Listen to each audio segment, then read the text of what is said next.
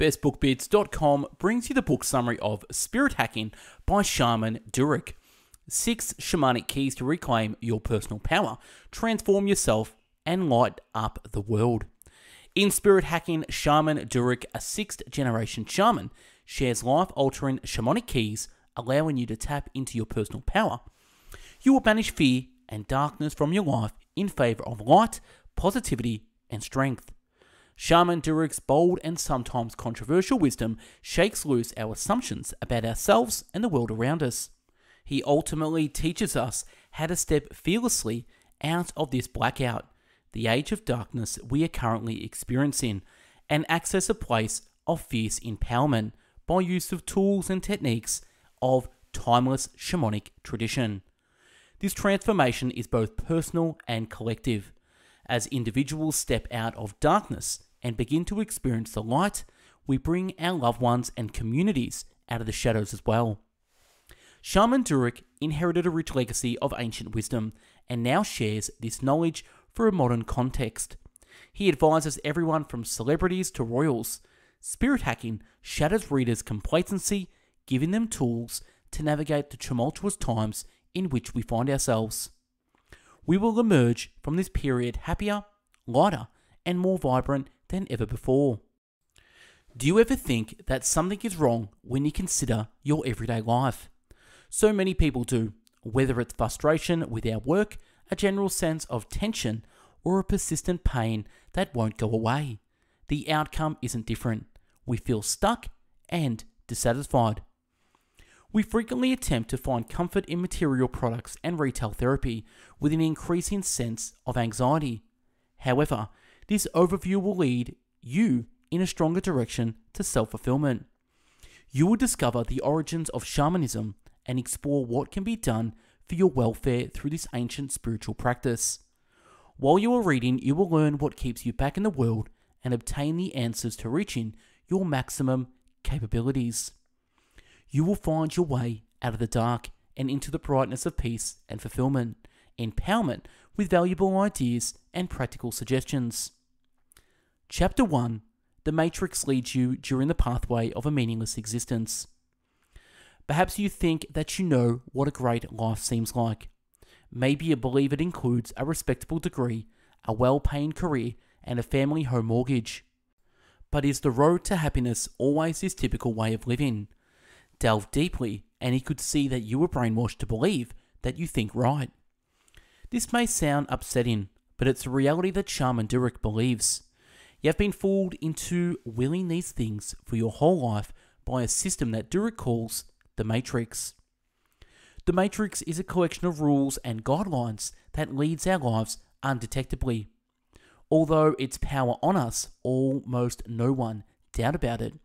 The Matrix holds us from school to university, to the workplace, to the graveyard, on a direct and narrow road.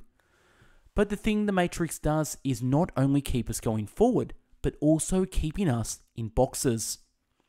Boxes of tags such as race, sexuality, and religion. The Matrix says that we all must stay with individuals who are just like us inside our boxes.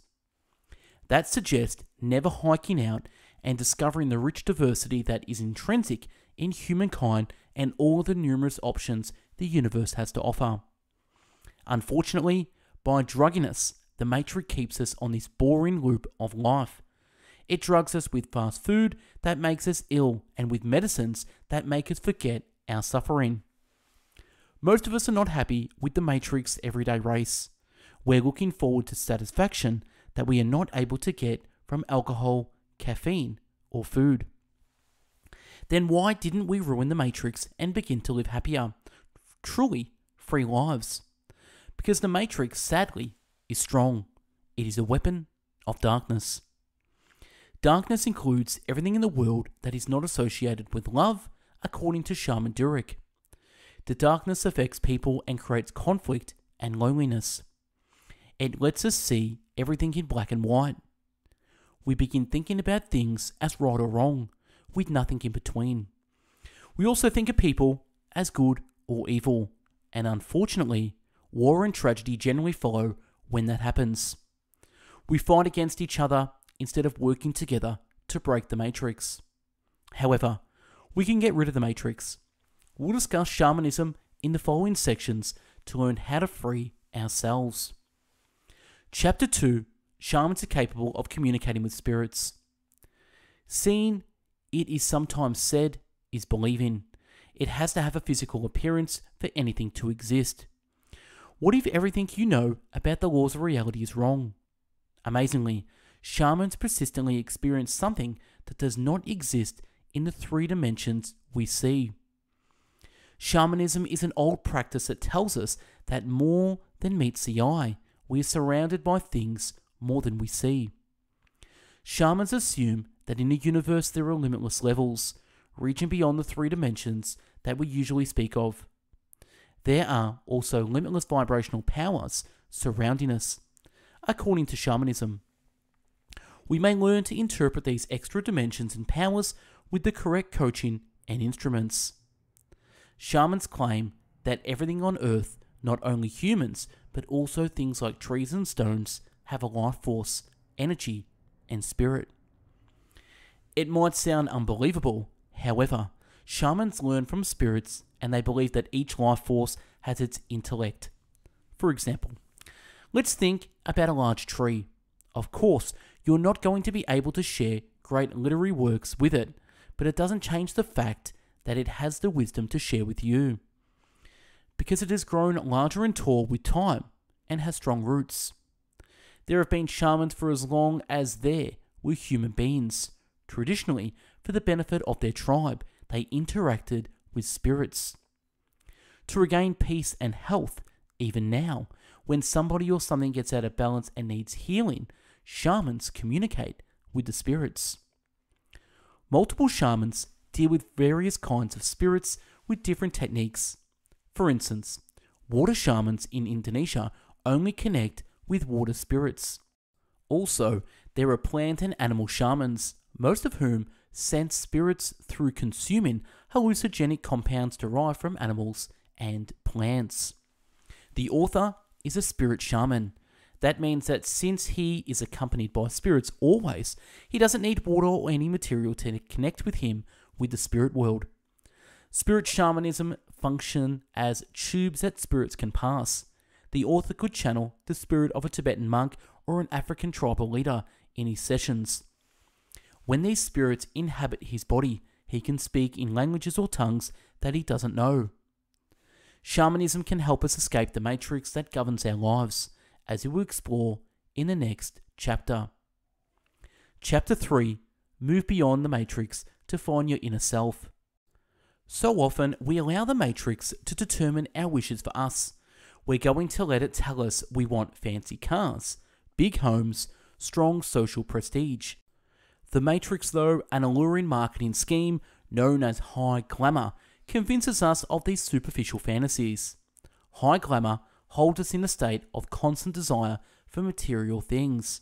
It's all from the fashion business that makes us feel unattractive to the entertainment business and social media that holds us fascinated with famous people. What is the way of liberating yourself from the relentless loop of materialism and attraction of the matrix? You will concentrate on taking action and escaping the limitations of the matrix when you realize who you are and what you need. Unfortunately, it is tougher than it seems because the high glamour made everyone's desires weak. We are easily fooled by our objectives and captivated by the glam of consumer culture. However, there is a way to deepen your will. It is the shamanistic technique called the fire screening. African shamans claim that fire improves our vision, so you can develop a sense of awareness and commitment to your true self and your true desires through fire screening. What you need are 5 candles, a clock, and a darkened room to practice this method. Sit in the middle of the room and place the 4 candles around you in a circle, one on the compass for every direction, and the 5th candle in front of you, and light up all 5 candles and set your alarm for 5 minutes. Then, you should stare straight into the burning fire in front of you. When you are watching the flame dance, keep a particular thought in your mind. There is no limit to this thought. You may think about the person you are in love with or your ideal career. Keep staring at the flame and having this thought on your mind for the entire time.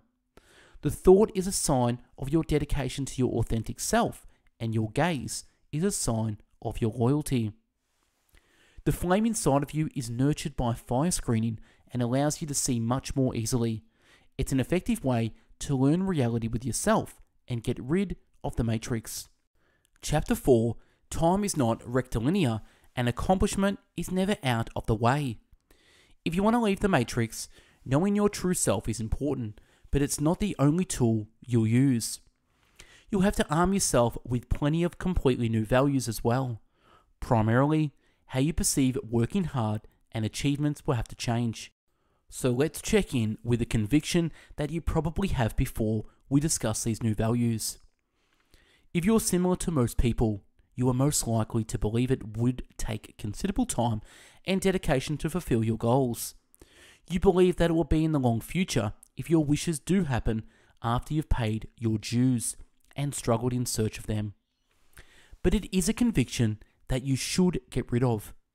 The unbelievable reality is that all humans are born with unlimited qualities of imaginative power and ability. This implies that it does not have to be hard or take a very long time to build a real, fulfilled life.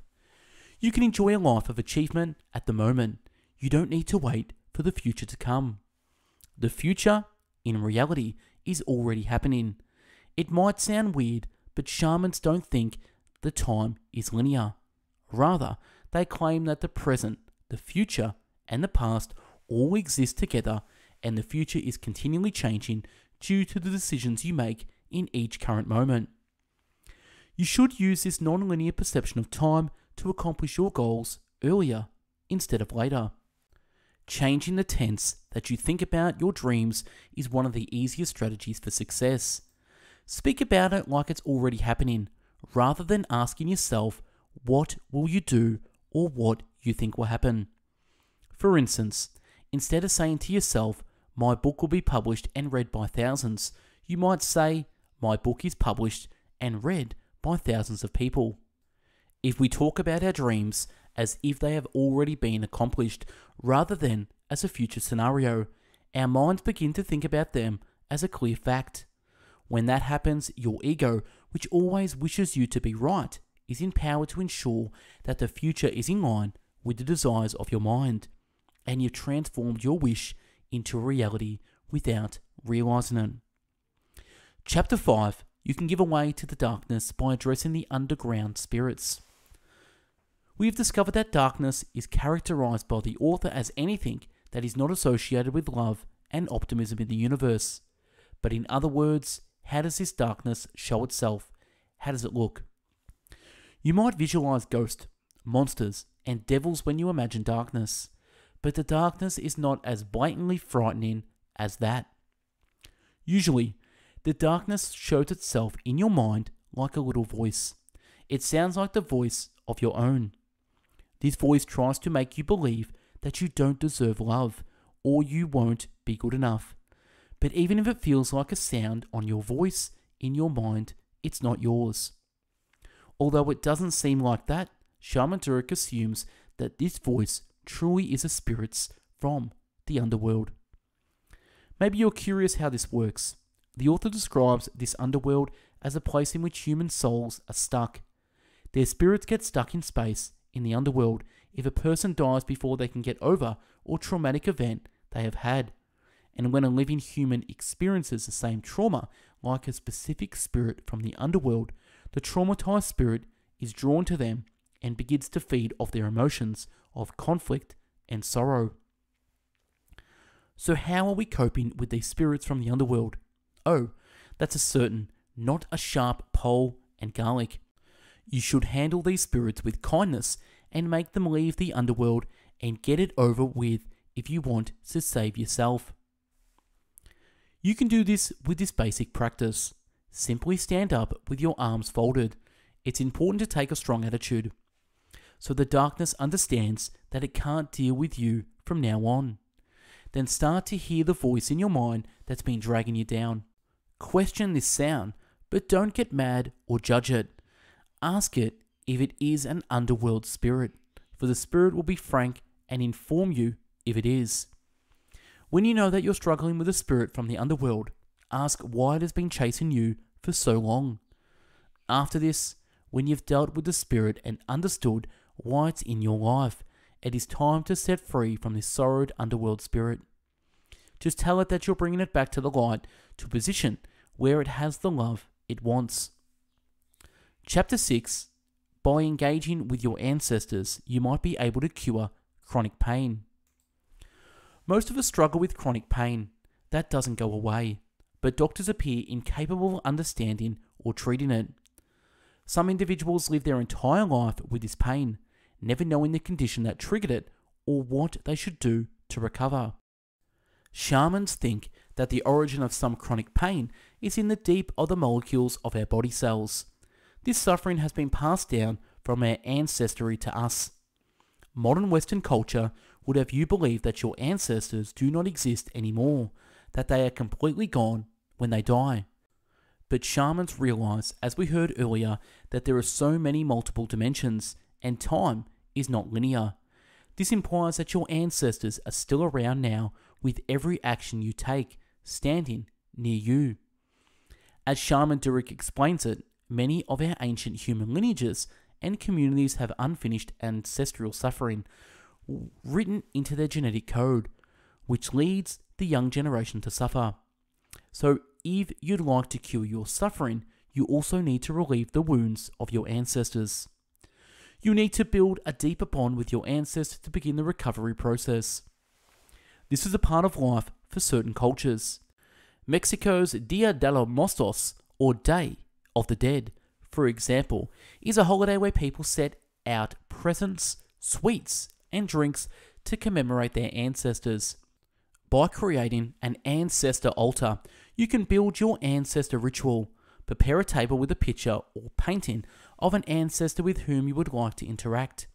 Now put presents that you think they would like on the table. You may also put some gifts that represent things that you want yourself to get. For instance, if you want wealth, then you might give your ancestors some money. After this, light the candle for your ancestor and place it on the altar too.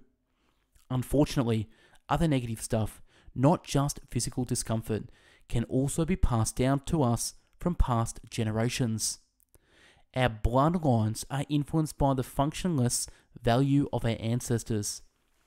Maybe your great-grandparents had pessimistic views about wealth and thought his family would never be rich. Today, such beliefs can still influence your life and your attitude towards wealth. Fortunately, by addressing them and changing your behaviors, you can relieve your bloodline of harmful beliefs like these. Not only you, but every member of your family, past, current, and future, will gain from this. Chapter 7. On Earth, every creature is conscious and strong. The internet is generally our first source of information in the new digital world. We believe that you can find multiple precious pieces of knowledge online. However, there's also another global web at our fingertips, only if we want to open our eyes to see it. It is a network of information that exists in the natural instead of the digital, and it's called Gaia. Gaia is what Mother Nature is called by shamans. Gaia is a female spirit, and with her blessing of sun and soil and oceans, she brings harmony and peace to the earth. Shamans value Gaia as a life force that is mindful and intelligent. Unfortunately, the majority of mankind refuses the value of the natural world and other creatures that live on Earth. We just live believing that we are the only creatures that matter in this world. Almost like human greed by itself was not terrible enough, our disregard for Gaia has catastrophic effects on our world as well. But almost none of us say a thing about mining, logging, and global warming, which is a life-threatening thing. It's time for everyone to get connected to nature with this in consideration that we can begin to understand it and avoid its damage. By leaning into its strong healing powers, you can create a deeper bond with nature. Shamanism tells us that we can interact with plants, trees, and even the soil, and the benefit from their energy waves. It works with this strategy if you are physically connected to the thing that you'd like to experience in spirit. For instance, if you'd like to get into nature's world and interact with a plant, then just hold your fingers next to the leaf, then draw a circle in the air with your finger. This represents the room where you can carry the plant's spirit in shamanism. Then, to reflect the shamanic antennas, draw a triangle inside the square from where the energy will be funneled. Ask the plant spirit to flood through you. Tell out loud you'd like to sense in your body the energy of the spirit. You can guide its energy to the part of you that wants to heal when you feel connected with the plant spirit. We do not always require the intent to find a connection, as shamanism teaches us. Spirit Hacking, Shamanic Keys from Shaman Durek, book review to regain your personal power, turn yourself and light up the world, book review. Many of us, the machine that has tricked us to lead traditional, consumerist lives that alienate us from our true selves, by breaking out the box that society has placed you in, accepting your authentic self, and allowing yourself to be directed by the spirits and energies that influence you. You will overcome the matrix and the darkness it represents. Fight back against the darkness. It may be real that the system is built to keep in the matrix, but this is not the reason for not fighting back. It is your choice to fight it or not now that you learned about the darkness we're struggling with. So take a look at how you live your life now and ask yourself if you can make a more meaningful addition to Gaia or humanity. And that's a wrap on the book summary of Spirit Hacking by Shaman Durek. If you're new to Best Book Bits, we have done over 700 video written and audiobook summaries at Best Book Bits. Check us out on YouTube where you can watch all our top book summaries. Subscribe so you don't miss the latest video. Check us out on our website, bestbookbits.com, the home of the world's largest free book summary website with over 700 written book summaries where you can read. And we're also on Spotify and other podcast channels where you can listen to your favorite book summaries. So follow us on there so you never miss a summary. You can also support us on Patreon and check out our links and show notes below where you can keep Best Book Bits running by purchasing our products and services such as my book, Success in 50 Steps, the proven formula that works. So check out that book now.